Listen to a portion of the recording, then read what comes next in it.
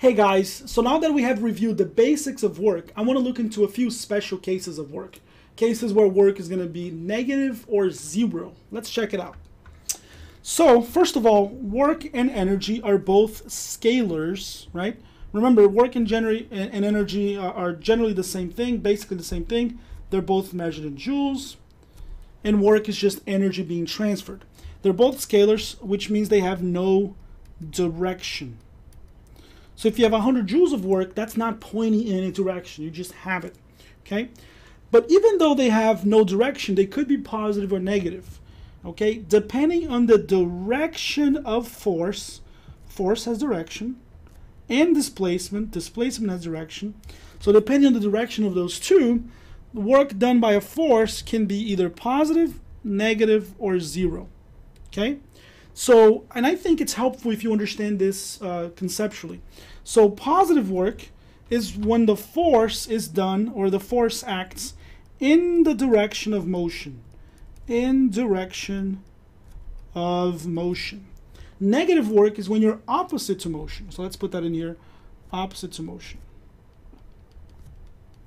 And if you're neither directly in the direction or nor directly against work, if instead you're just sort of off to the side, if you are perpendicular to the direction of motion, perpendicular has this symbol here, 90 degrees, then your work will be zero. The force will do no work. Okay? One way that you can think about this that I think is useful is positive work is when a force does positive work if it helps motion. If a force does negative work if it hurts motion, and a force does zero work if it does not affect the motion at all. Okay, so this box here is moving to the right with that's the direction of delta x. Let's say it's moving to the right because I'm pushing with the force F, and let's say there's also a kinetic friction holding me back a little bit, mg down and normal up. Okay, normal up. So F is in the direction of motion, so I'm going to say that the work done by F would be positive. Friction is opposite to motion, so the work done by friction, kinetic, is negative. Normal is perpendicular to the motion. I'm moving to the right, normal is up. That's 90 degrees right there. So the work done by normal will be zero. And mg is also perpendicular to the motion, right? So the work done by mg is also zero, okay? So positive towards it, away from it, or against it is negative, perpendicular is zero, and that's it, okay? Let's do an example here, then I'll mention a few more things, and then you guys will do a practice problem, okay? A 6 kilogram box sits on a level surface.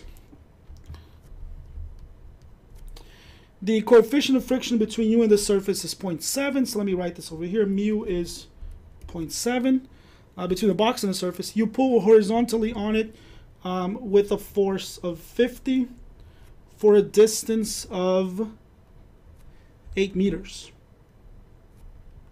Distance of 8 meters. Okay.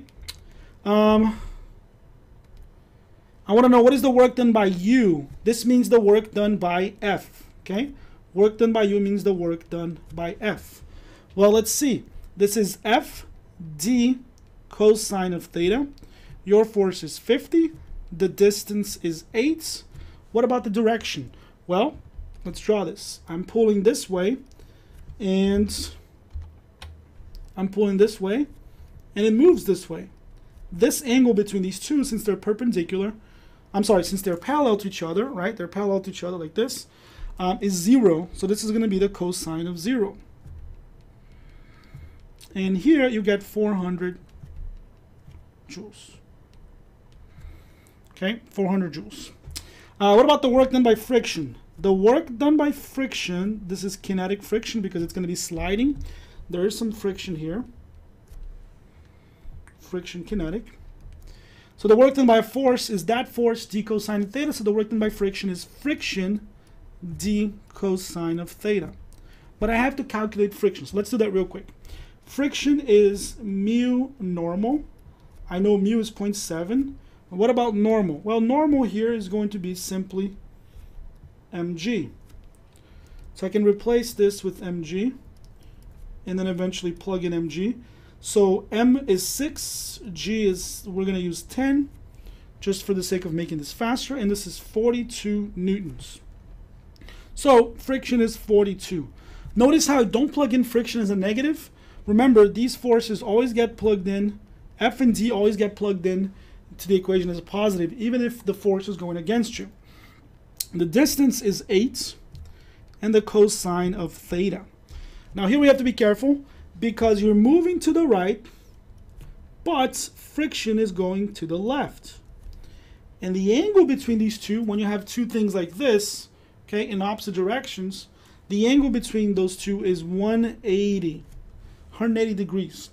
And if you do the cosine of 180 in the calculator, it's not 1, it's -1. Okay, which means that this is negative whatever these two numbers are. So negative 336 joules, negative 336 joules. Cool. Part C, I want to know the work done by weight. Now, the work done by the weight force can be written as the work done by, sometimes this is called the work done by gravity, but it's really the work done by the force of gravity, mg, but these are sort of used interchangeably.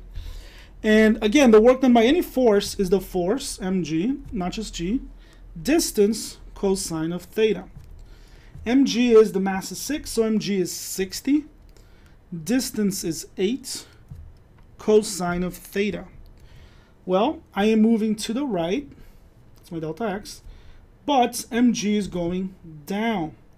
The angle between these two guys is 90. So this is the cosine of 90. And you put in a calculator, and the cosine of 90 is 0.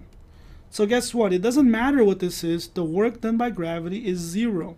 And the idea here is that gravity doesn't make you faster or slower. It doesn't hurt the motion or help the motion. It doesn't really effectively do anything to the motion. Okay? You could have done this whole thing really much faster by just realizing, hey, it's perpendicular. It makes 90 degrees, so there's no angle. So there's no work. That's what's going to happen with normal. Normal, the work done by normal, we're going to know right away it's 0 because normal is perpendicular to my displacement. I can put a little perpendicular symbol here. Okay, and that's it. So all of this stuff about positive and negative and 0 all come from the fact that you get different angles.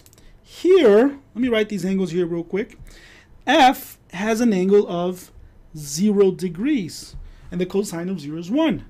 This guy here has an angle of 90 degrees, and the cosine of 90 is 0, so there is no work.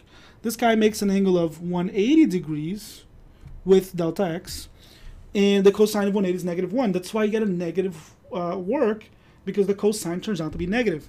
And here, if you go counting from this side here, or the shortest, the smallest angle between them, the angle here again is 90 degrees. That's why the work will be 0. Cool?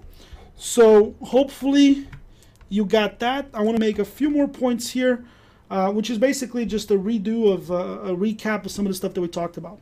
So here we did the work done by kinetic friction. I want to highlight this here. The work done by kinetic friction was FD, okay? The work done by kinetic friction was FKD cosine of theta.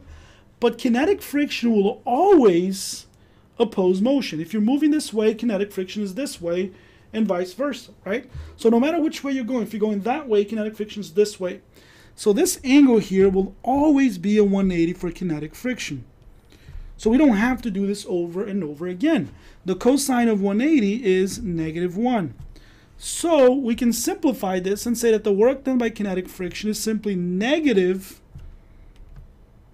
FD.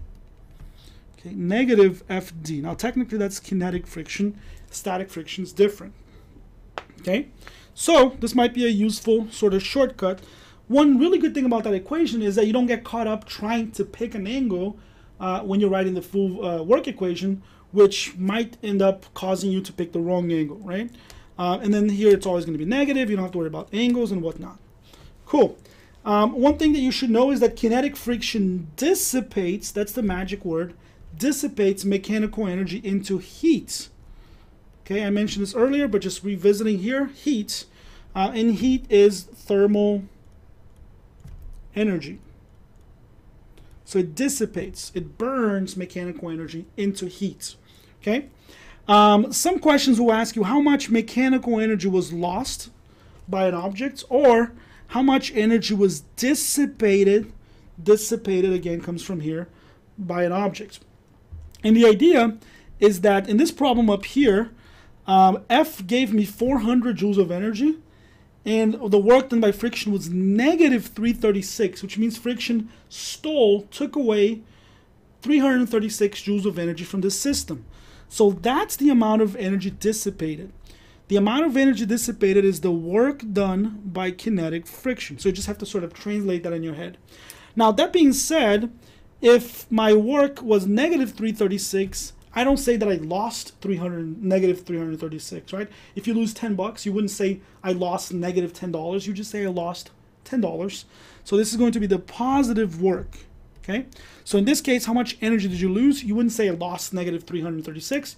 You'd say I lost 336. So it's the positive of the work done by friction, which is this equation right here, which you can also think of it as just simply FD. The work done by friction, negative FD. The amount of energy dissipated, positive FD. Okay, the last point that I want to make here before I go and do this practice problem is some forces will never do work. In other words, the work done by those forces is always going to be zero. Why? Because they're always perpendicular to the motion. Normal, by definition, that's what normal means. It's perpendicular to the surface, and if you're moving along the surface, normal is up, perpendicular, right? No matter where you are, normal is always perpendicular. Centripetal forces, again, by definition, centripetal forces, if you're going a circle, this is the direction, the instantaneous direction of your displacement. You're temporarily going that way, and obviously you readjust. But then some force will pull you to the middle here, whatever force that is. Any force that acts as a centripetal force does no work. So if I'm spinning something with a tension, the work done by tension is zero. That's because they make 90 degrees everywhere you are. Same thing with MGY. MGY is always opposite to normal, right here. So the work done by MGY is zero. So I think it's helpful if you remember these, because you can knock them out faster, okay? So from now on, when we get asked these questions, I'm just gonna say zero because you're expected to remember those, okay? And I might from time to time remind you that it's because it's perpendicular, or it makes 90 degrees with the displacement. Cool? Let's try this practice problem here. I have a box on a surface, and then we're gonna pull in the box, it starts moving, whatnot, and I wanna know the work done by all these different forces here. And then there's a bonus question here. Let's give this a shot.